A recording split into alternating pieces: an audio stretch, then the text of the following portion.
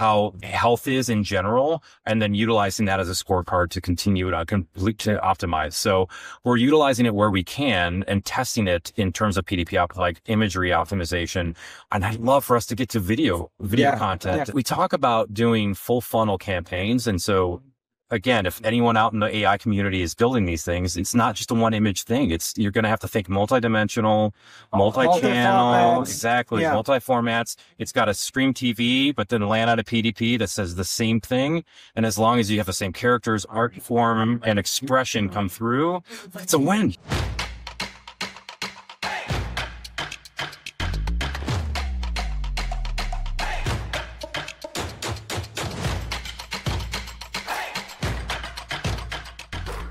How AI initiatives or how AI projects your teams are working on, or the overall Mondelez teams are working on, impacting business strategy? Are they just experimental or learning projects, or did you start seeing real hardcore impact on the business goal, business strategy impacted by AI initiatives? Both of them, because of the different application that you might have. First of all, the general answer that I can give you is AI applications are already a reality. Called, not to mention robotics, but large language model application, text optimization is already there. If I think of generative AI, we are discussing a lot about that. So it's, as you say, a hot topic that has taken a good share of our mind. In the marketing area, generative AI is already a reality for Mondelez. When it comes to the adaptation and application to digital shelf, for example, is one of the three pillars of application of AI. But what we see in the industry with our partner retailers and manufacturers is that you have two options. One is to adapt something that is ready from the shelf and adapt your strategy or use the existing one. Or, and this is the way that Mondelez choose, is to develop your proprietary brand technologies.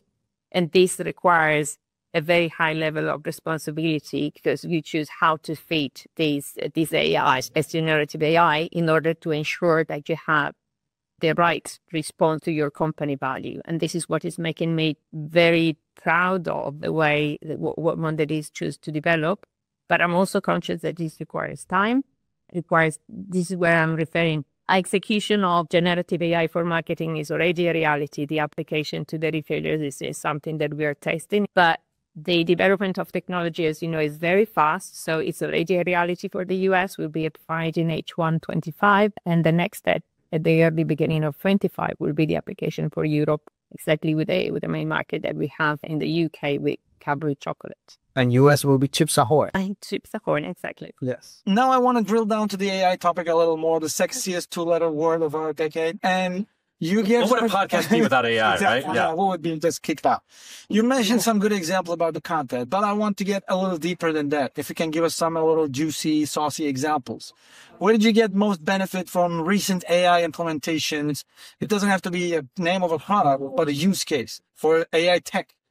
Did you unlock something new recently with the AI? I think what we're seeing is where the marketing fluff is where we can promote our product a little bit more. So we're testing in a lot of different places. Right. So let's just be honest. And I think everybody is. What I would like to see is imagery take on the next that is the next thing that we tackle. And we're seeing some great work coming out of our AI generation. They're not there yet. They're certainly not there yet. But let's take tech aside for a second and let's talk about more like legislation. What's really going to be the issue is regulatory, right? And we're going to have some breaks on being soon. Okay. If you look at what it would take to prompt an AI generation tool to create something is about 2 paragraphs long with all your brand guidelines, with what it should and all should claims. Not include, all the claims that it should have, right? Starting from scratch is going to be really difficult for brand teams. So we don't see a lot of platforms enabling those brand guidelines and that control.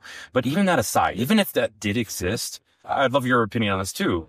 I feel like something almost needs to go wrong in the world where some commercial activity, which is like they used AI, it was driven out there, but now consumers feel like they were blindsided or it was falsely led to believe for legislation to come in and say, okay, here are the do's, here are the don'ts, here is how we are going to measure AI. Like if it's a filter or if it's got to be a disclaimer somewhere for CPGs at mass to feel more comfortable with approaching it. Because it's not, it's very gray. And there's no black and white right now. And I think we're waiting for that to happen. Unfortunately. It's too murky. I agree with that. It's too murky. Yeah. And we need some kind of natural or deliberate intervention to make it be put on the rail. But going back to I think the use cases that we're seeing right now, what we're winning in is your description options, your keyword options, and assessing your overall PDP scores. Like we're looking at how health is in general, and then utilizing that as a scorecard to continue to optimize. So we're utilizing it where we can and testing it in terms of PDP, like imagery optimization. And I'd love for us to get to video content. We talk about doing full funnel campaigns. And so again, if anyone out in the AI community is building these things, it's not just a one image thing. You're going to have to think multidimensional, multi-channel, multi-formats. It's got to stream TV, but then land on a PDP that says the same thing. And as long as you have the same characters, art form, and expression come through, it's a win. I'll be admitting my own sharing here, because we've been working with CPGs. Sometimes we share some external examples for different categories, what others are doing in a non-competitive category. Colgate-Palmolive is always ahead of the curve from where we can see from our vantage point. And I mean, it's been like the last 4 or 5 years. I always admire Colgate content, even when I was working at L'Oreal or Mondelez, different categories.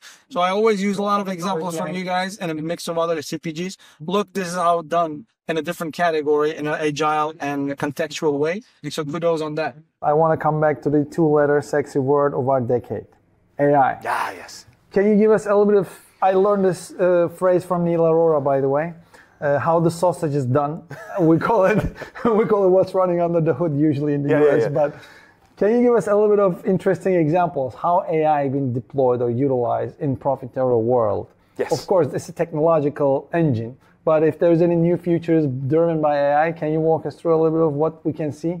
Yeah, absolutely. So I think the first thing goes back to the very beginning. I said about surfacing the insights. It's about that get stage. So we launched what we call Ask Profitero. It's our own AI chatbot.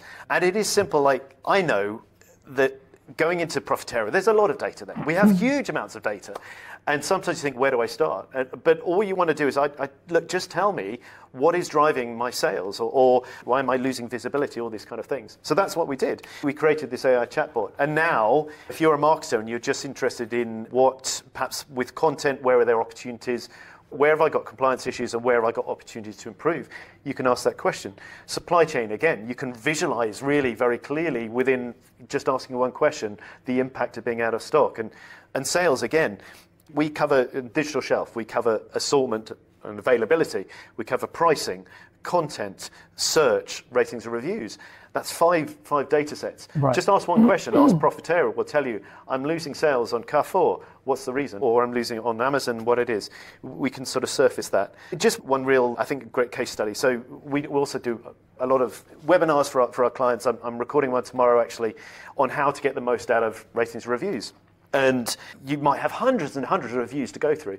You can create a word cloud, you can export the data, but that all takes time and they're a bit messy. Just ask Profitero, ask a question. What are the key issues, or what are the main negative issues for my brand? What are the positive issues? Within 3 questions, within about 3 minutes, I can tell you what is the most important issue that shoppers are telling you is a problem with a brand, and I can tell you what are the main products that whether the retailers it's achieving, those are appearing, and what are the products they're appearing on. So within, say, 3 minutes, rather than having to analyze hundreds and hundreds of reviews and just get lost in the fog. And you don't need to know SQL or Python to do that. No, you can ask a question, tell me, so that's great. So that's one example.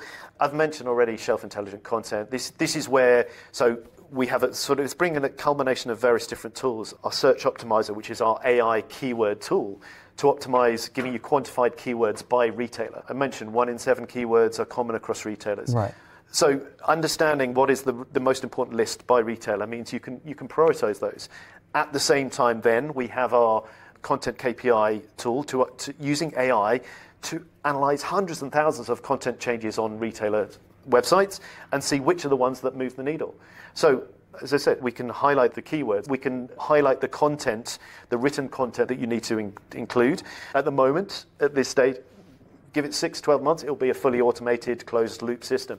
Now, as brands are sort of learning to trust it, and because they want to keep control, obviously, of brand equity, You approve that, and then can automatically syndicate it out through our partnership with Sourcify, for example. So that's where it's really exciting. And again, this is only valuable and beneficial if people can understand the benefit from it. So we have case studies where people have used our content recommendations from Shelf Intelligent Content. So really good increase, 17%, one brand, 17% increase in traffic, but double that, it was a 34% increase in sales. And that's just simply by taking our recommendations, going yes, and letting us do all the rest. So this is where AI is ultimately changing, and that's pushing us to that go stage. Go and automating recommendations and just making things more efficient. Avoid wasting time on things that don't move the needle. Just focus your time on things that are going to drive your sales. Automate and accelerate as fast as you can. That's it. Instead of waiting for the perfect or best solution. Exactly. Sometimes agility is much more effective and impactful than waiting for some magical things to happen. But very quick question, because I know some global enterprises are launching initiatives around Gen AI, improving and impacting the business, etc. And some of them are preparing for the risks around the Gen AI. Is Gen AI technology overall is a risk and threat for some workforce, or is it an opportunity and lever for the global leadership that they can utilize and use it towards improving their performance? No, look, it's got to be both. Right? How I'm thinking about it is as an opportunity, because I see more upside than I see downside. I guess I'm just a glass half full kind of person. In terms of the upside, and even if you think about something like content, an obvious application, one of the things I was talking about was the increased demand of content. It's what my colleagues in marketing call this multiplicity effect. You can definitely see how Gen AI can play a greater role where actually what we'll be able to do is serve our consumers and our shoppers with more appropriate personalized content. So I think content is going to be an arms race to really provide the best experiences of our brands, and those of us that are able to do it will be the ones that win in the future. In terms of the risks, it comes back to capabilities. If we don't reskill ourselves now, then we will be victims of this change. If we skill ourselves now, then we can ride the wave. Yes. So this is how I think about it. Perfect.